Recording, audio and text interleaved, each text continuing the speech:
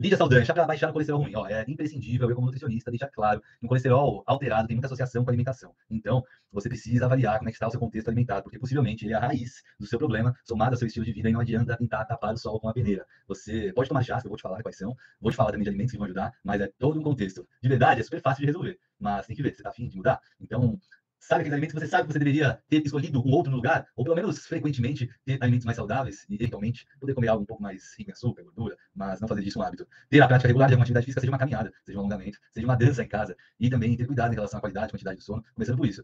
Para baixar o colesterol, o fitoesterol é muito bom. E a gente pode encontrar em alguns vegetais. Então, se você adicionar, por exemplo, brócolis dentro da sua rotina, se colocar berinjela, se colocar também a couve-flor, todos esses alimentos tendem a contribuir. Mas tomate, cenoura, beterraba, vagem, tudo isso vai ajudar demais, né? Então, coloca uma abobrinha no seu dia a dia, coloca um chuchu, alimentos pouco calóricos que vão ajudar demais. O chá em si, destaca-se o chá mate, que é ótimo para baixar o colesterol. Folhas de louro também são muito boas. Folhas de oliveira também são boas demais, né? Que aí a gente está falando então da mesma que produz o azeite.